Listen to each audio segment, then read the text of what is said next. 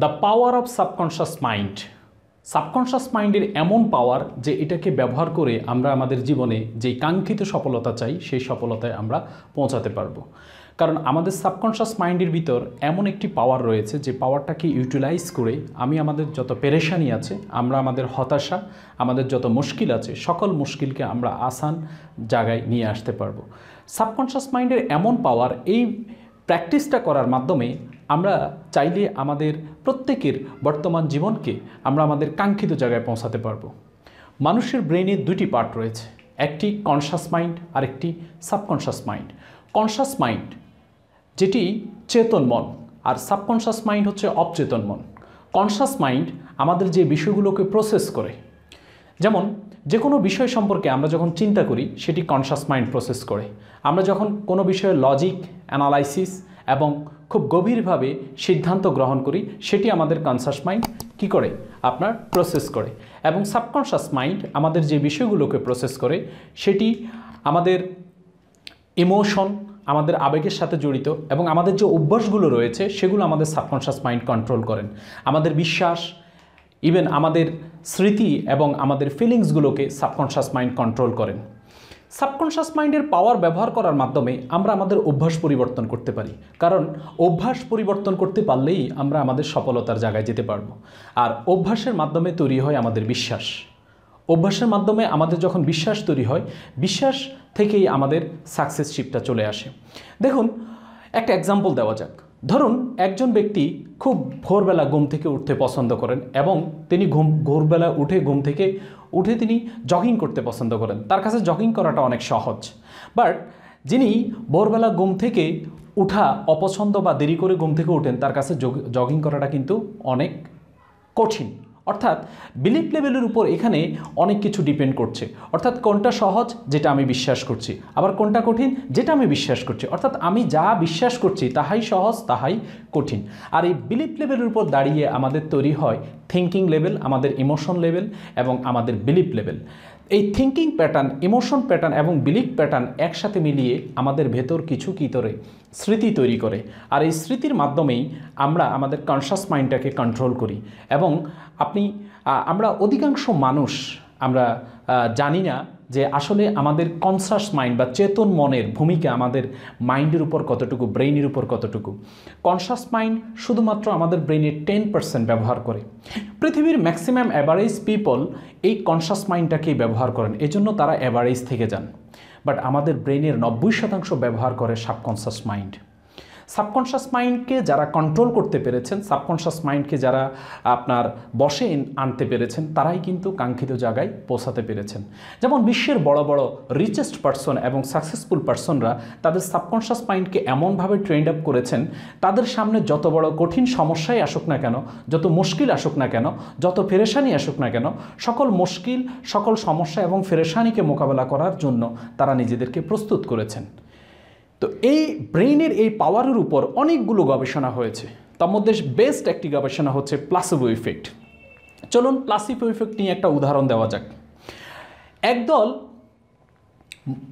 একদল মানুষ একই রোগে আক্রান্ত। চিকিৎসক অর্থাৎ ডাক্তাররা তাদেরকে দুভাগে ভাগ করেছেন এবং এক ভাগকে ওয়ার্ল্ডের বেস্ট ট্রিটমেন্টটা তাদের উপর প্রয়োগ করেছেন।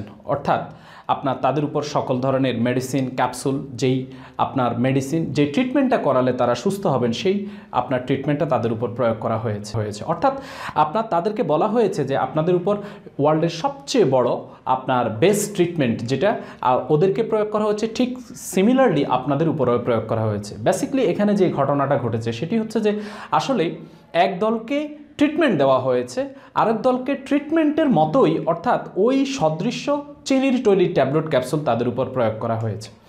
এখানে যে ঘটনাটা ঘটেছে সেটি হচ্ছে যে তাদেরকে ওষুধ প্রয়োগ করার সময় উভয় দলকেই কিন্তু বলা হয়েছে যে আপনারা কি সুস্থ হয়ে যাবেন, কারণ আপনাদের সবচেয়ে ভালো এবং প্রুভেন ট্রিটমেন্টটা আপনাদের উপর প্রয়োগ করা হয়েছে। তো যেই দল ওষুধ প্রয়োগ করা হয়েছে এবং যেই দলের উপর ওষুধ সদৃশ্য চিনির ট্যাবলেট ক্যাপসুল প্রয়োগ করা হয়েছে, সেখানে যে ঘটনাটা ঘটেছে অবাক করার মতো। কিছুদিন পরে দেখা গেল যে দুই দলেরই রিকভারি রেটটা সেম। যারা ওষুধ গ্রহণের মাধ্যমে সুস্থ হয়ে এসেছেন এবং যারা ওষুধ সদৃশ্য চিনির তৈরি ট্যাবলেট ক্যাপসুল খেয়ে তারাও সুস্থ হয়ে এসেছেন। এখানে কি ঘটনাটা ঘটেছে? আসলে এখানে কি আপনার মেডিসিন কোনো কাজ করেছে? আসলে না, এখানে মেডিসিন কোনো কাজ করে নাই। এখানে যে ঘটনাটা ঘটেছে সেটি হচ্ছে যে অর্থাৎ চিনির তৈরি সদৃশ্য ট্যাবলেট ক্যাপসুল খাওয়ার কারণে যারা সুস্থ হয়েছেন তাদের ভিতর যে ঘটনাটা ঘটেছে, বিশেষজ্ঞ ডাক্তারবৃন্দ যখন বারংবার বলছেন যে আপনাদের উপর আপনার ওয়ার্ল্ডের বেস্ট ট্রিটমেন্ট প্রয়োগ করা হচ্ছে, বেস্ট ট্যাবলেট ক্যাপসুল প্রয়োগ করা হচ্ছে, আপনারা অচিরেই কী হয়ে যাবেন? সুস্থ হয়ে যাবেন। আর তাদের এই থিঙ্কিং এবং বিলিফ লেভেলের প্যাটার্নের কারণেই তারা আপনার সুস্থতায় আপনার দিকে চলে এসেছেন। কারণ এই বিলিফ এবং থিঙ্কিং লেভেলের আপনার যে পাওয়ারটা, এটি সাবকনশাস মাইন্ডকে প্রভাবিত করেছে। আর সাবকনশাস মাইন্ড তাদের ব্রেইন থেকে সিগন্যাল প্রেরণ করার মাধ্যমে তারা অচিরেই আপনার সুস্থতায় চলে এসেছেন। এতগুলো একটি উদাহরণ। এবার আরও একটি উদাহরণ দিব আপনাকে নিয়ে। মনে করুন আপনি একটি বক্তব্য প্রদান করার জন্য স্টেজে উঠেছেন, যেই বক্তব্যের উপর আপনার পূর্ণাঙ্গ প্রস্তুতি রয়েছে এবং পুরোপুরি প্রস্তুতি নিয়ে আপনি যখন স্টেজে উঠেছেন তখন যে ঘটনাটা ঘটেছে সেটি হচ্ছে আপনার কাছে ফিল হয়েছে, আপনি বোধ করেছেন, আপনি উপলব্ধি করেছেন যে বক্তব্যের কিছু অংশ আপনি ভুলতে বসেছেন এবং আপনার সাথে আপনি হয়তো অ্যাক্সিডেন্টলি আপনি পূর্ণাঙ্গ বক্তব্যটা আপনি পেশ করতে পারবেন বা উপস্থাপন করতে পারবেন না। এখন এতে কি হয়েছে? আপনার ভেতর নার্ভাসনেস অর্থাৎ আন্ডার কনফিডেন্ট তৈরি হয়েছে এবং আপনার ভিতর হতাশা তৈরি হয়েছে, আপনার ভিতর কি নার্ভাসনেস তৈরি হয়েছে। যখনই আপনার ভিতর আন্ডার কনফিডেন্ট, হতাশা এবং নার্ভাসনেস তৈরি হলো, তখন আপনার সাবকনশাস মাইন্ডে অর্থাৎ তার এই বিষয়গুলোকে নিয়ে এমন কিছু ঘটনা আপনার সামনে তুলে ধরেছে। আপনার সাবকনশাস মাইন্ড ব্রেইনের 90% পাওয়ার ব্যবহার করে এমন কিছু পুরনো স্মৃতি আপনার সামনে নিয়ে এসেছে যা পূর্বেও আপনার সাথে কি ঘটেছিল।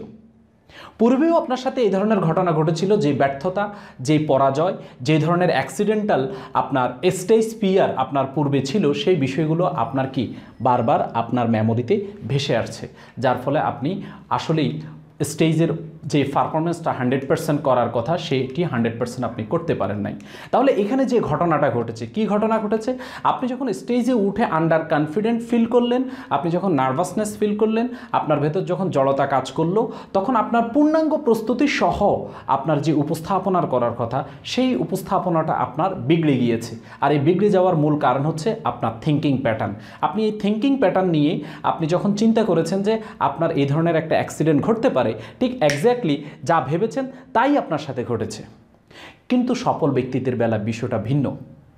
বিশ্বের সফল ব্যক্তিরা তারা যে কাজটা করেছেন, তাদের সাবকনশাস মাইন্ডকে ট্রেইনড আপ করতে করতে, তারা সবসময় পজিটিভ অ্যাটিটিউড প্র্যাকটিস করতে করতে, পজিটিভ থট প্রসেসের মাধ্যমে তারা থাকতে থাকতে তাদের ব্রেইনটাকে এমন একটা জায়গায় নিয়ে এসেছেন, তাদের সামনে যে কোনো ধরনের পরিস্থিতি, যে কোনো ধরনের সমস্যা, যত বড় কঠিন চ্যালেঞ্জ আসুক না কেন, তারা তাদের পজিটিভ মাধ্যমে, পজিটিভ বিলিফের মাধ্যমে, পজিটিভ থিঙ্কিংয়ের মাধ্যমে সেটাকে ওভারকাম করার শক্তি রাখেন।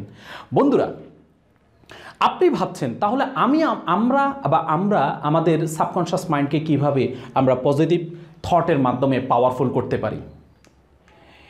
এর উপর যেই ঘটনাটা সেটি হচ্ছে আমাদের সকালবেলা আমরা যখন ঘুম থেকে উঠি, যেমন আমাদের শরীরের মধ্যে এনার্জি থাকে, রিফ্রেশমেন্ট থাকে, ঠিক তেমনিভাবে আমাদের সাবকনশাস মাইন্ডও আপনার দিনের একটি সময় রিফ্রেশমেন্টে থাকে এবং সকল তথ্য উপাত্ত রিসিভ করার মতো একটা পাওয়ারের জায়গায় থাকে। সো আমরা যদি আমাদের সাবকনশাস মাইন্ডকে ট্রেন্ড আপ করতে চাই, তাহলে আমাদেরকে প্রতিদিন একটি বিষয় প্র্যাকটিস করতে হবে। সেটি হচ্ছে আমাদের কনশাস মাইন্ড যখন ইনঅ্যাক্টিভ হয়। আমাদের কনশাস মাইন্ড কখন ইনঅ্যাক্টিভ হয়? আমরা যখন ঘুমাতে যাই ঠিক তার 5 মিনিট আগে, আমাদের যখন গভীর নিদ্রা আসবে ঠিক তার 5 মিনিট আগে আমাদের কনশাস মাইন্ড আস্তে আস্তে ইনঅ্যাক্টিভ হতে শুরু করে। আর তখন আমাদের সাবকনশাস মাইন্ড কী থাকে? আপনার সকল তথ্য উপাত্তগুলো রিসিভ করার জন্য রেডি হতে থাকে। দেখেন, কনশাস মাইন্ড ইনঅ্যাক্টিভ হয় এবং সাবকনশাস মাইন্ড রেডি হয়। সাবকনশাস মাইন্ড কখনোই ঘুমায় না, কনশাস মাইন্ড ঘুমায়। এবং কনশাস মাইন্ড যখন ঘুমাতে গেল তখন কনশাস মাইন্ড কী করলো? আপনার সাবকনশাস মাইন্ড তখন ফুল পাওয়ারে চলে আসলো এবং সেই কি করে সারা আপনার দিন রাত কিন্তু জাগ্রত থাকে। যে ঘুমায় না সেই তো স্বপ্ন দেখে।